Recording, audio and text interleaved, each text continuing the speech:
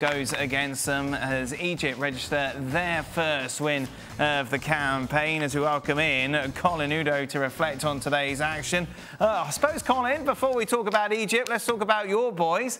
Hey, this wasn't supposed to happen for Nigeria. It wasn't really this plain sailing, was it, considering the chaos in the lead up to this tournament?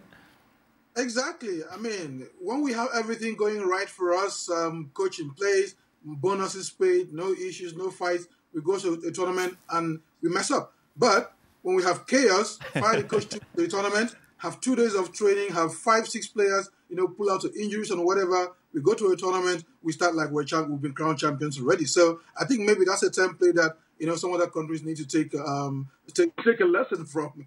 I know when it comes to Nigeria, you're a serial pessimist, Colin. However, looking at it, have they got a chance to go all the way?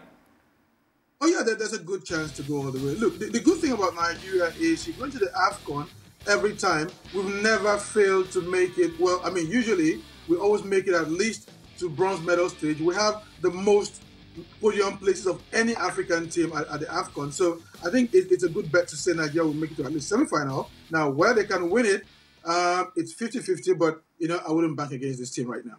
We heard Craig's thought on the goal that was disallowed in the Guinea-Bissau game, the late equaliser against Egypt. What did you think? I would have given the goal. Look, it was a case of 6 of one, half a dozen of the other. And, the defender was pulling the forward shirt as much as he was getting. So I think that goal should have been allowed to stand.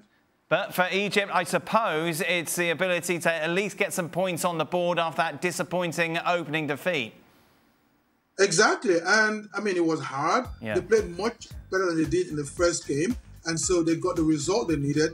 The only concern for them now will be when they finish second, they are now in line to face their North African rivals, Algeria. And that's going to be a very, very difficult game and one to look out for. So I'm not quite sure Egypt like where they're going to now. I mean, they love the fact they're going to qualify, but who they're going to meet, I'm not sure they're going to love it so much.